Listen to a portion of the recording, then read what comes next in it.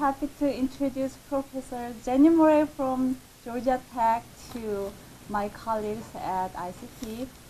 Personally, I've known her for many years as she was my former advisor for my master's program at Georgia Tech, and David Crum was also student, but in different program back then. And we had a chance for reunion at SIG High conference last year in Atlanta, and we talked about our most recent project, and Jenny showed a big interest in the project you guys are doing here. And she's been here before, and we have a good relationship with her, the students, and some of our students was a step before me and came here as an intern also. And John Gratz also suggested to share her work with ICTers, so now here she is. Needless to say, she's an internationally recognized interactive designer and the author of the book Hamlet on the Holodeck, and most recently has been named one of the top 10 brains of the digital future, along with Harry Jenkins and Tim Berners-Lee, by an expert panel of the Prospect magazine. So I'm very honored to introduce her to you guys, and let's welcome Jenny. Thank you.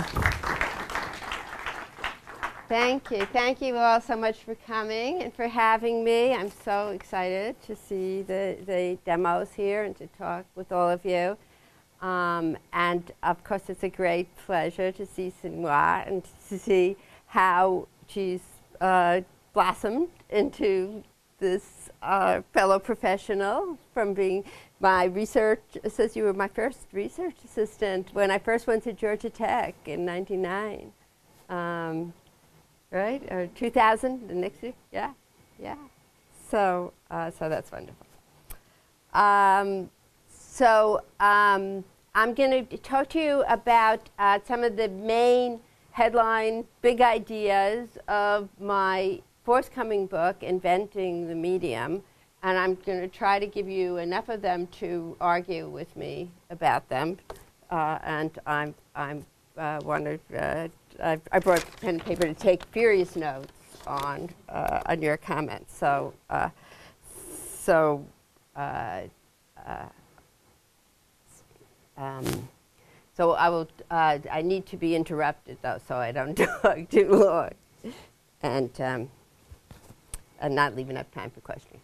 Okay, so inventing the medium. This is when I did Hamlet on the Holodeck.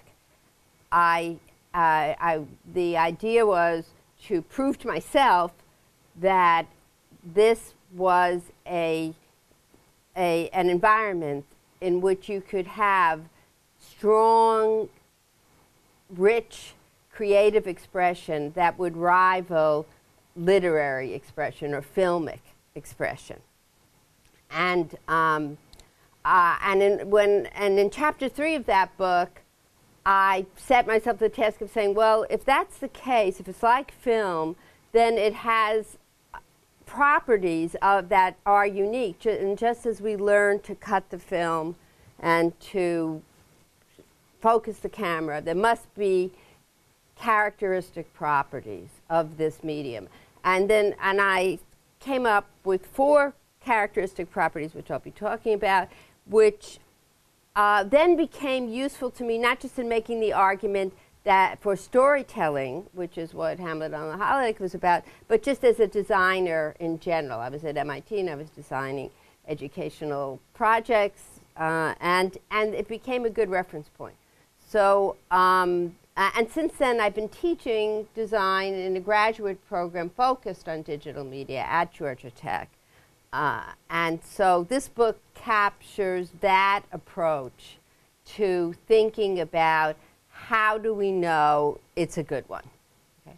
So this is a real problem with making something in digital environments, because unlike making a toaster, which is the classic design problem, we don't have an example often of what it is that we're making. If you're making a toaster, you refine the existing affordances and features of the toaster, and you might get a new material like ceramics, or you might come up with a playful design from an artistic point of view, that the toast is projected onto the plate. But you really, basically, we know what toast is, and we know when it succeeds and fails. We know what the things we hate about toasters are, which people actually don't seem to be able to master well enough.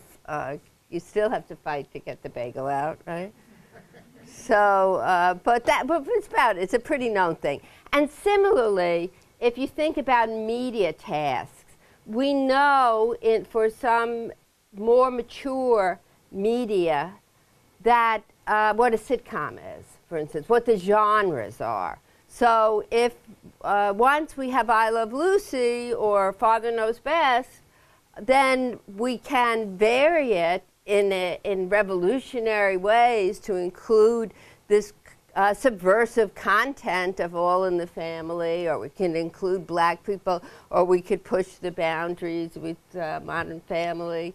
In the same way, to have different kinds of social material, but we still know they'll be the same people, they'll love each other, they'll act, the kooky ones will act kooky, the exasperated ones will be exasperated, and we know what the job, if you show up every day to make a sitcom, you don't have to say to yourself, what is a sitcom? And you don't have to tell your audience what a sitcom is. So we don't have that luxury as the designers in the digital medium, because the things that are made of bits are changing all the time, and some of the platform innovations are dictated by commercial calculations or rivalries, and some. It's hard to tell which ones are going to be the ones that'll take off, or what to expect in the short term. For instance, looking at the iPad, which has been so successful, which is so frustrating in so many interesting ways. You know, basically a jumbo phone without the phone, right? Who would think that this was going to be great, or that you'd have the notepad without the stylus that you couldn't actually write with. But then when people get it, all of a sudden it absorbs all of this content. But then when it absorbs all this content, becomes a good media viewer, it does it in the ways that that are very dependent on the legacy environment. So you don't have all of the affordances of searching and juxtaposing that we expect out of a computational environment. So it's very hard to give people the right level of expectation. You don't have, for instance, an operating system, which drives me crazy. Or if you try to read on the Kindle, it has portability, it has capacity, but it really, so you can't actually write on it the way you could pencil and paper, so you lose those affordances. So it's very hard to tell what the stable genres are, and how to tell users what the stable genres are. And of course, if you're making things in for the equivalent of the holodeck, then we can master the technologies of getting a lot of the information, but then there isn't one clear outcome that you can aim for, so that, and if you're doing it with a multidisciplinary team, perhaps you've noticed here, it's certainly true in other places, that people come with very different ideas of what a good one consists of. So what a visual person thinks is good is very different from an interactive person or a programmer. And how do you decide? I used to say very often, is it a toaster or a poster? You know, those are very different environments. And often the design values are not well formed. So you can say something visually is clean, but that's a negative value. How do you design for negatives? Like, make it non-linear, make it clean. Those are the things that might be most salient to us. And I guess we know when it's linear and we know when it's cluttered, but it's very hard to say what is clean enough. For non-linear, I prefer multi-sequential and unisequential, so that you have the sense of well-formed sequences, but not just one. So we're struggling to come up with these. And so one way that, so when I went to write this book about inventing the medium, I realized that I had these 4 affordances, and somebody else would have just stuck with that and published the book, say, 5, 10 years earlier than me. But I realized that I had to rethink what I meant by medium, because that is a very mushy word that people are not clear about. And I think that it's important to separate out the parts of a medium. So a medium is composed of inscription, of making a mark that's lasting and perceptible in some way, and then on top of those marks, those shared perceptions, we develop these transmission codes that are socially agreed upon, like the alphabet or the protocols that underlie the internet, and that sends those codes back and forth. But the reason why and we're constant, and we're seeing innovation at the transmission codes, and at the transmission technologies, and we're seeing innovation at the inscription. And we're seeing inscription by the people making the artifacts, and then the people, since it's interactive, there's an inscription process in navigating and acting with the artifact. So all of those things are disrupted. And I think people get confused in design situations about which they're dealing with, and they often will reinscribe the legacy patterns from a previous inscription technology onto a new one. And then judge it by those terms. So we'll say, we call web pages pages, but pages are not semantic divisions, so we should forget about the page, and we should think about something else that's a unit of meaning. Okay, so so the thing that gives it inscription, transmission, but the real payoff is in the representation, is that we take these codes and then we share an understanding of what they stand for. So we can interpret the alphabet as a set of sounds, and then we can interpret those sounds as words, and we can interpret those words as referring to things in the world and things in our heads that we share. And in order to get to this level, we have to establish shared conventions and then lump those things together into genres. And when those conventions and genres are well aligned with a reasonably stable transmission and inscription pattern, then we get a genre, a format that's lasting, like the sitcom, or for the time being, iTunes and the iPad. So that's what we're always going for. And so this is when I say that design is a cultural task.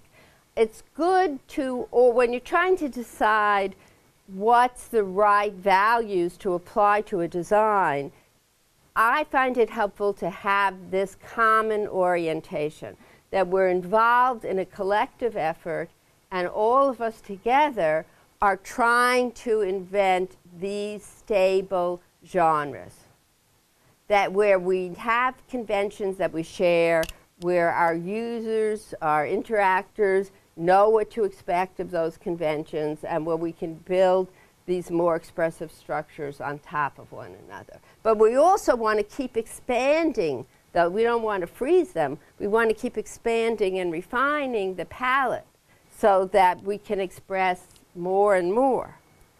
So the question that this, and in thinking about this, I find it useful. I've been showing these for a while, but they're very orienting for me to think about the historically visible path that we've gone from the invention of the machinery of film into the rich expressiveness of movies. So here's the arrival of the train. It's a Ciutat station. I'm sure most people here are familiar with it, right? And this is it pretty much in its entirety. And so there we get the technology for film. There's motion. Oops. But if you look at this if you look at this excerpt about the same length, from a Fassbinder film, Effie Briest. Look at how much narrative information is conveyed in that same event, getting off a train, focusing on these particular characters, because this is fiction and the other was documenting the world. But look at how we learned in those 70 years to set up an enormous amount of expectations in the viewer, even not having seen this film. The relationship between the two characters, the importance of this moment, the reluctance, the sense of the arrival, all from having invented the tracking shot, and the particular kind of film acting, the racking focus. There's a lot of inventions of semantic techniques that get you from one to the other. And I think of this moment from a film made in 1905, The Great Train Robbery, one of the beginnings of the great cowboy genre, which I know you guys are working with too, as showing how we invent it. So it's hard to predict what are going to be the right conventions, but as designers, but as consumers, we always know when we see it what we want more of, and then we immediately become impatient with anything that doesn't have it. Right? So there's going to be a moment in just right here. This is another very short clip.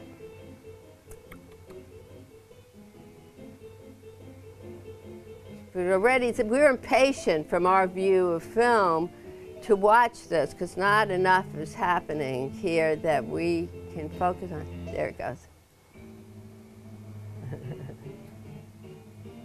Okay. So, you know, the energy level goes up when the guy comes into a medium shot focus there in front of the camera, when there's one actor. And then we see that he's doing too much with his hands, that he's still in 19th century acting mode from being visible on a stage, and that we haven't invented film acting yet. But we know that we want one person, and we want him closer to the camera. So we go from a stationary camera at a fixed event where they're just in love with the spectacle, because he couldn't get a train and all these people on the stage. You can imagine how they must have thought, this is going to be really cool. We'll get all these people. We'll get this train. But then watching it, maybe the first people to watch it felt cool. But as soon as they saw that, they wanted more of that. They wanted more things happening closer to the camera, individual actors, and then with just the establishing shots. So, and I was accused, when I make that kind of argument, my colleagues who do games, sometimes their feelings get hurt. Like the entire nation of Finland, I believe, had its feelings hurt on this. That as if I was saying, they're too primitive, we've got 100 years before games are worthy of expressiveness. And that's not the case, that you can have, even in an early medium, you can have works that are perfect in themselves, like the arrival of the train at Ciutat Station or the Great Train Robbery are perfect in themselves, but they're of their time. Donkey Kong is great. Pac-Man, you could not improve upon Pac-Man. It's perfect. But I mean that very seriously. And also, you can build these more expressive objects, like the way Fassbinder builds Effie Briest's that moment based on these other moments. So the experimental game Braid reflects back on Donkey Kong in the same way, and it's about the passage of time and regret over love affairs, and so you can, once you have clear shared conventions, they're available for building on. And that's what we always have to look for, are those clear shared conventions that focus our shared attention, which is what a medium does. Okay, so given that, we have to think about what is the design space in which we make representation. These are the four affordances of the computers that I came up with in Chapter 3 of Hamlet on the holodeck that I have found useful for general design problems.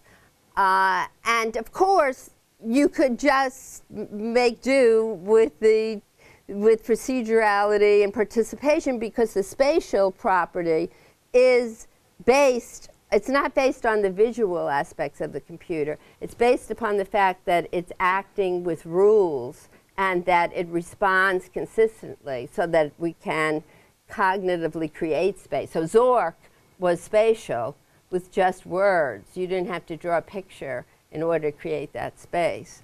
And encyclopedic has to do with the capacity. So a lot of the, and we've had other capacious, large media, like print is a much larger palette for capturing information than handwriting was. Film captures more information than, and different kinds of information than we could with still photography or painting or words. So the right in here is where a lot of the novelty is. So, and this is a way that you can think about how different products position themselves. So what was powerful about Google is that it really had the smartest algorithms, and it addressed this encyclopedic space. And I think I maybe should extend it a little more in the participatory, because it leveraged the notes that people, the words that people use within the link, and the knowledge of who was linking in order to refine that search. So that's not just a programming advantage. That is saying, I know that these are human beings affecting this environment, and they were smart enough to see that. But that was the original Google. You can see that in its success, it looks something like this. And then you notice that I didn't put any cars on here. I think that might be like outside of their success, but maybe it's part of the spatial, I don't know. But they then looked at the ways in which that power of procedurality and that scope of encyclopedic reference that they were the masters of could extend to these other domains. Whereas for Wikipedia, the procedural is less important. The spatial, my students were just arguing with me when I showed the slide. It really, they use the information space brilliantly. So I think maybe I should give them some more room on that quadrant. Flickr, I don't think is going to be around too long. I think that it's kind of lame, and that it's not organized enough in the encyclopedic dimension. But it's a way, and similarly, that there might be too little procedural power behind Second Life, and people might get that spatial and participatory out of Facebook, so they might not need the large overhead of. So it's one way of thinking about things. It's also a way of thinking about starting an application. So you might, here are some of the obvious genres and strategies that we have at our disposal in existing formats, existing genres, that if we're going to say take music players, we could think about, well, how do we bring these encyclopedic resort database, or how do we bring a virtual landscape into thinking about a new environment? Or we could look at the existing applications in this space and see how music is instantiated across a lot of applications using this grid. So it's different from saying, what are the existing features and then checking off a competitive analysis. This is saying the entire affordances of the digital are available to any application. And we may decide to situate it in this little cozy corner or that one, but we should think about it as living in this other space. Because it will develop cousins over the next few years in those spaces, and they might supersede, or just because we have this other expressivity available to us. And then another way of thinking about it is to just look, and I encourage my students to go to the core human experience, abstracted from any devices, old or new, and just say to yourself, music. How do I experience music? How do people I know experience music? How does that relate to space? How does that relate to community? How does that relate to collecting? And then think, okay, given that, what are the affordances that match that? I think that is a crucial part of design, which is often overlooked, is instead of trying to replicate legacy environments, or instead of falling in love with the novelty of what you can do in the technology, to go back to the core human experience, that people have done for as far back as you can think of, and say, what are the shapes that takes? And then fit that to the affordances. Okay. So, and in thinking about these 4 affordances, I had figured out in Hamlet on the holodeck, chapter 3, is that the spatial and the encyclopedic are what make up immersion. That sense that that things are, have tremendous extent. So there's a sense in immersive experience that of boundarylessness, but actually that comes from knowing very well where the boundaries are and trusting those boundaries so that you can step in them and you won't see the holodeck grid appear and to disrupt the immersion. You have to have the cooperation, especially in an interactive environment. And then, but then the encyclopedia, the sense of depth. And you can have that sense of immersion in an information space or in an entertainment or simulated world space. And then interactivity, I think, is a very mushy design word. And I like to use the word agency instead for good. That interactivity is made up of the procedural and the participatory coupling together well. So that what the machine does and what the human does gives the human the experience of agency. Okay.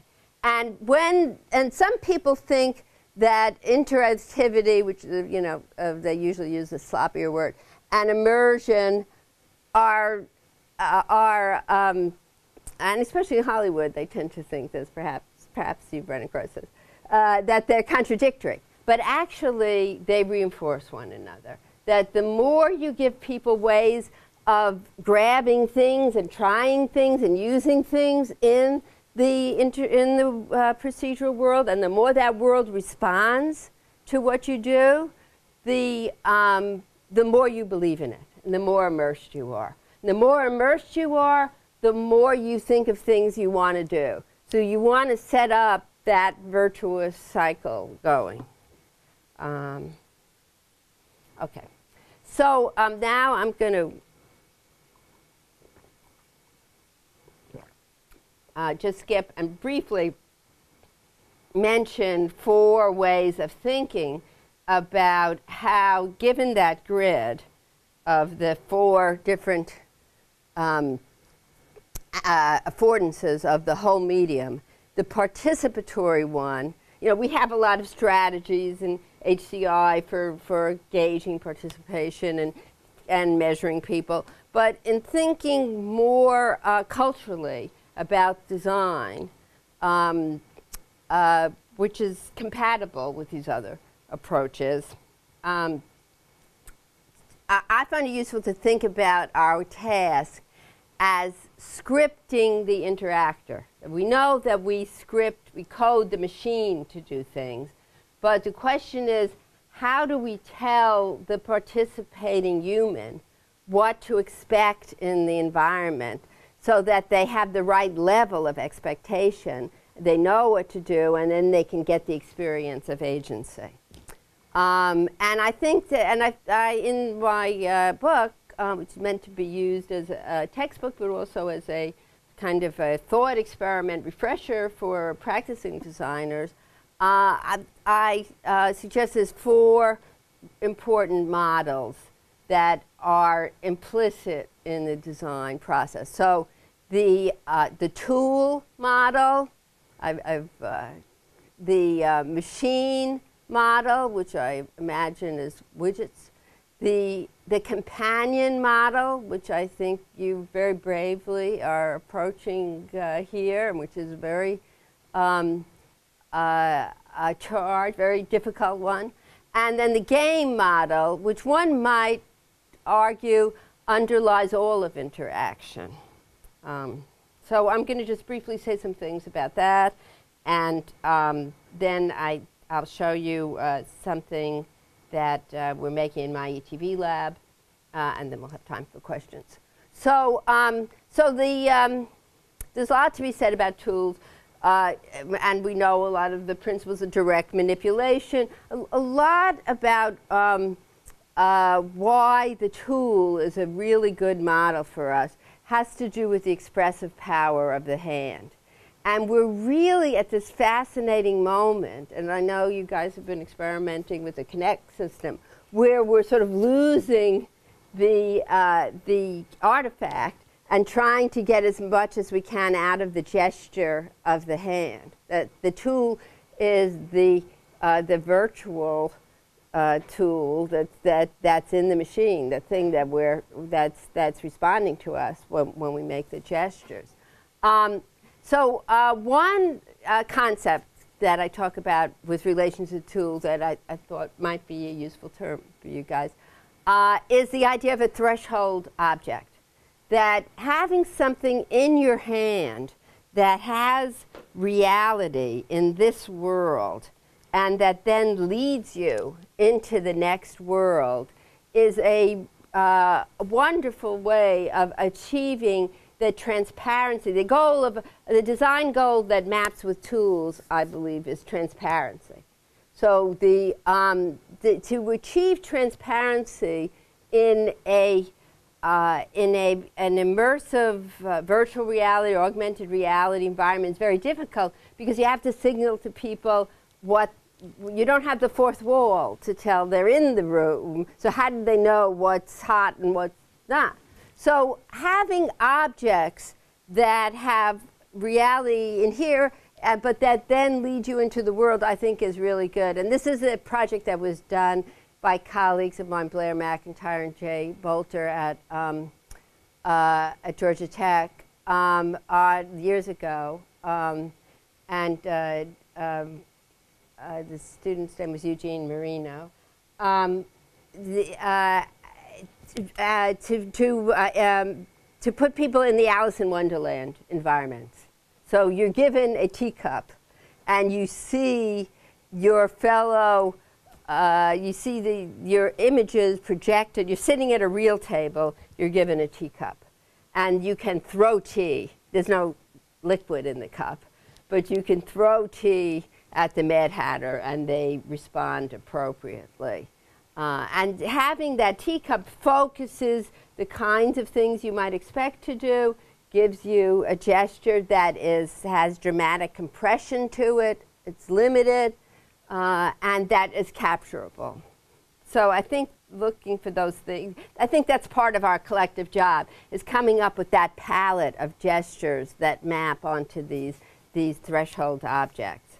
I think that for the machine, we now have so many actions that are a black box that we're in danger, as in World of Warcraft, of making the control panel into the game and making the game action secondary to the control panel.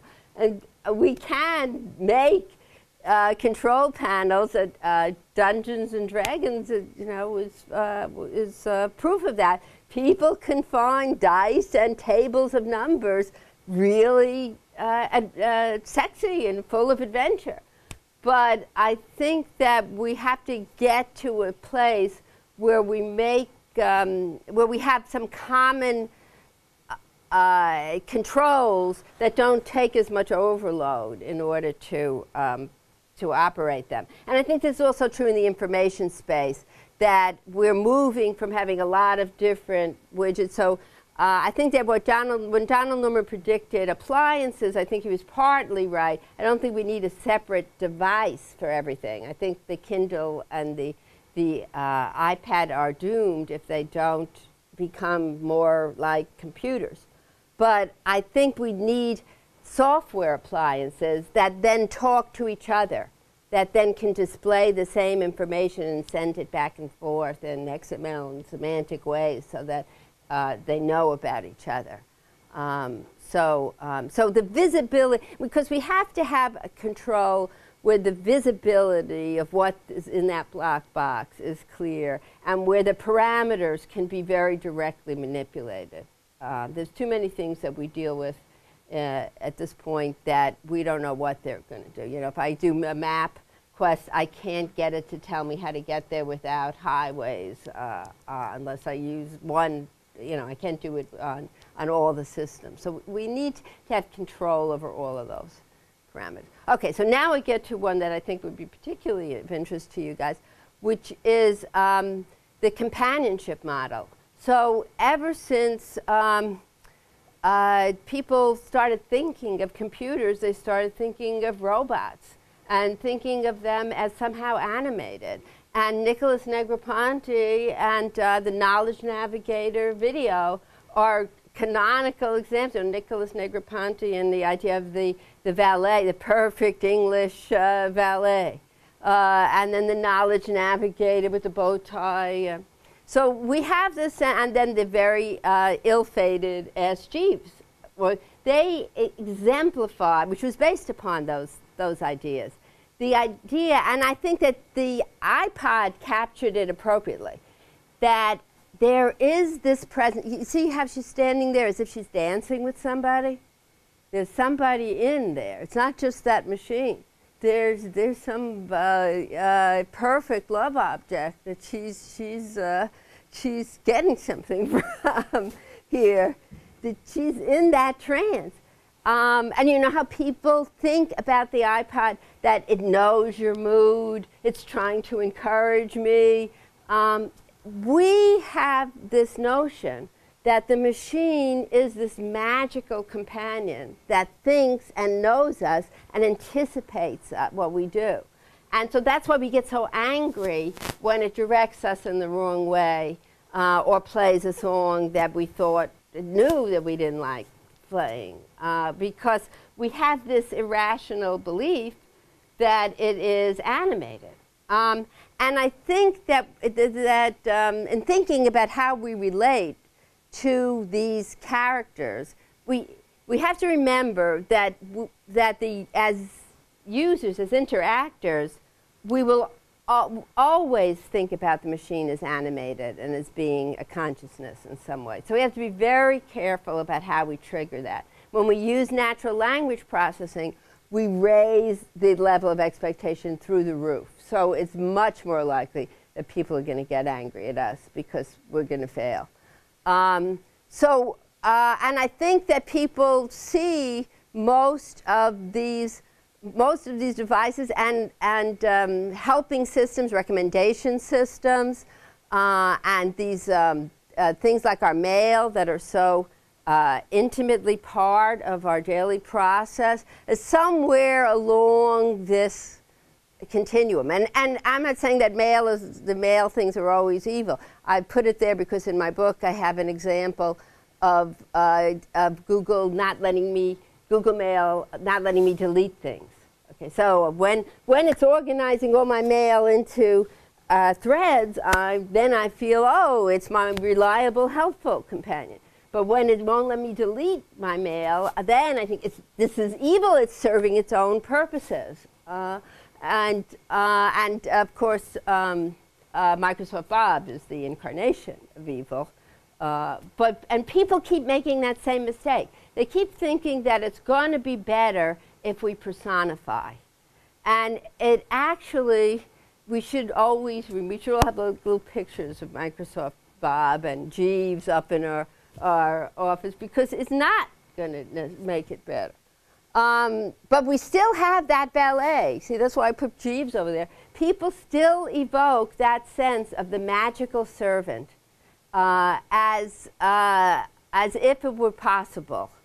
And I think that this is a much safer area to aim for, is this one. Where we direct it, and it does what we tell it to do. I think that there's fewer examples of success in the other direction, but we can discuss that. And I think maybe I'll skip over the game model and talk about it some other time, because everything is game. But let me show you this one example, just so I can share a little. So this,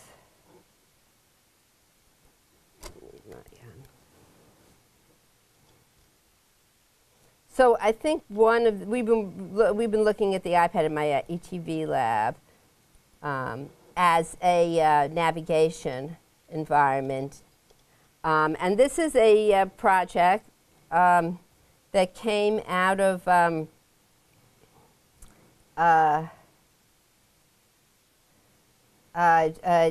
master's project at Georgia Tech. Oh, okay. Let me just, and this is on my ETV website. You can look at it, and you can see my graduate student, Sergio Goldenberg, and hear him talk about it. So this was a master's project. Okay, I'm stopping right now. That has multiple versions of the same night. And the question is, how, if you make things into a game because that environment that allows us to capture parameterized scenarios, which I think is one of the great promises of this medium, how do you navigate them so that people don't get confused? And so this is an example, which I invite you to look at, of a interface that we became satisfied with for changing the parameters, so that instead of having a branching story where you have to go back and retrace things, you can juxtapose parallel segments at any by changing parameters from before or any other part of the story. And that. Close that. Okay. So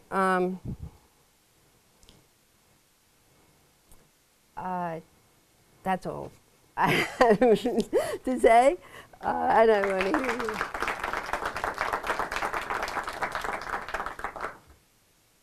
Okay. So I hope I said enough things that people could disagree with me in interesting ways.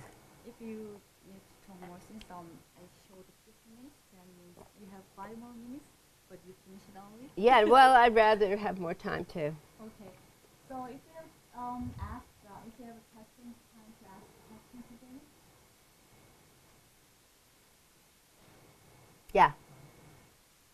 So I share your worry about the agents, the companion agents that seem to you set up too much expectations about their intelligence, non-evilness. Yes. But if you're building, like we try to do here, these virtual environments that immerse you in a fictional place, if you don't have realism of interaction with characters, then you end up only with these fictional environments that are populated by Roombas instead of people. Yeah. And so Right. don't you have to tackle the full expectation of a virtual character kind of thing? You want to have immersion. Right. So, so the question. So I would say, yes, I agree with you that we can't have the Roombas, although people do interpret the Roomba very richly as a character, as a presence, a companion in the house. But if you want to tell a story, you have to have characters in the story. But when you use the word realism, then I get worried. Because, and I think that this is a mistake that, AI people have made, but that Joe Bates corrected when he said, no, we don't want realistic characters. We want believable characters. So what you have to do is find that sweet spot of dramatic compression. And I think that that is why Facade, which I think is one of the great achievements of procedurality in interactive fiction. How many people are familiar with Facade?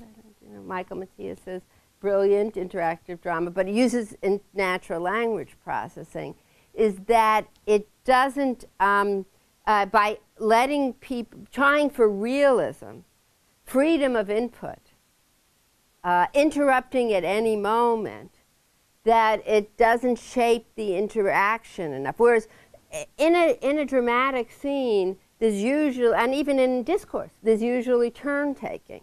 So we have to look for the places where we can impose abstraction systems that script the interactor into having limited expectations. We don't expect in a NCIS episode that people are going to, that aliens are going to come. Right? So, but we might think that in the X-Files that there might be an alien. So we have to, so when we say realism, you're saying in real life anything can happen. So the question for story is how you have these limited scenarios. How do you make a scenario that has dramatic compression but is still parameterized in some way? That's what I see as the design challenge. Is that, yeah? Yeah. I like your remarks about immersion and interactivity or agency. And another term that we sometimes throw around here is engagement. Mm-hmm. I'm wondering how you see that relating to those other ideas. So engagement would be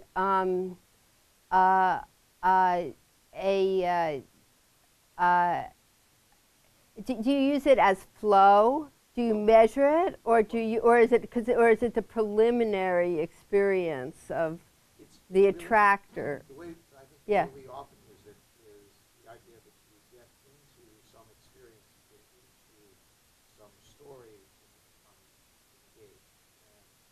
And I guess I see it as partly a function of how immersed you are, but then also it's a function of interactivity. And so I see it as kind of a layer on top of those two ideas. I'm wondering Yeah. if that Well, I guess. sounds right, or Yes, I would say that's true, but I guess I would think like a finer grained way of looking at it might be to think about it as the possibility space in the mind of the interactor. If they're engaged, it's because they see possibilities in the things they can manipulate. Every one of the four affordances has a level of expectation. So we go to anything digital, we expect it to be, we have encyclopedic expectations, it has everything. We have procedural expectations that it knows, it'll do things. And we always have these participatory expectations that we can manipulate, we can do something. So engagement, I guess I would think, one might think of it as how you are, so that you would know what you would design, how to design for engagement, would be, are there things that, that script the interactor into specific actions and then set up a rich possibility space of things that might happen at different levels, perhaps. If you have a key, then there's expectations there'll be a door, but if it's in a treasure hunt, then there's expectations there'll be, you know, a treasure box that we'll go to. So so engagement has to do with your sense that there are these expectations, and then the interactivity, then you have to build agency into the things that the engagement elicits, the actions the engagement elicits, I would say. Yeah, I think that'd be a useful term. Nobody wants to argue with me about it? Oh, well, you argue. Yeah. Uh-huh. So, with the machine model you mentioned with the low workup Yeah. example, I'm just curious where you might see that going in the future, like past where it is now. Because my experience with that is the user interface comes secondary and doesn't really even. Is that true? I mean, the way I deal with it is I spend more time interacting with people, and I feel like I basically I. By voice. By voice over the, or by action, coordinating actions, or? It can be either. I mean, I would say with voice or with text and games, just coordinating emotions and emoticons. But I can't really see how you could get so much detail with any technology that we have, like in the next few years even, into some other. Yeah. So this is the same argument that people make about Photoshop, which is, it's just so complicated, it has to be a nightmare to use. But I guess without being an expert, user of either of them, I believe that in both cases there will be higher levels of organization, so that there'd be better classification, there'd be better categorization, there'd be maybe we'll just learn to encapsulate whole sequences of actions in some way.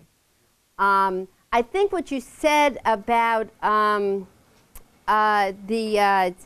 pleasure, so that was actually my point about games, is that, and I think it goes for Farmville as well as World of Warcraft, though they're very different, is that, because it's a great controversy, why do people like Farmville so annoying to people who design more complex games? People like to be synchronized with other people. And that has been one of our big survival values. If you think about media as symbolic representation of any kind, starting with language, how did we ever come to the ability to agree that this means, go there?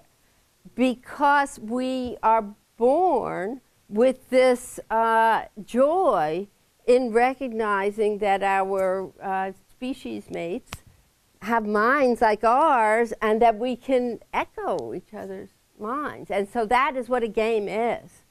So that's when you say, well, what I'm really into is this other thing. And I think that's an interesting research topic, is what is the relationship of all of these gizmos to affording what people, like, why aren't people just calling each other on the phone or something?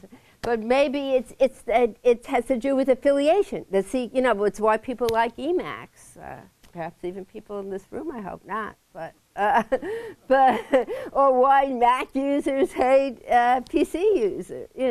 It's that I know the secret codes and you know the secret codes. So we're both jets. Yeah. Strong power in the relationship through the technology of the recognition between the shared. Yeah, yeah, yeah. So the complexity, maybe it's not a bug. I guess if I were designing these things, I'd be tempted to say, no, it's a feature. People like the complexity because it builds the affiliation. But as somebody with zooming out on our common job to make an environment that makes us all collectively smarter and collectively more knit together, I think we want to see less of that in some way. Yeah, we want to see it in the service of more encapsulation of tasks.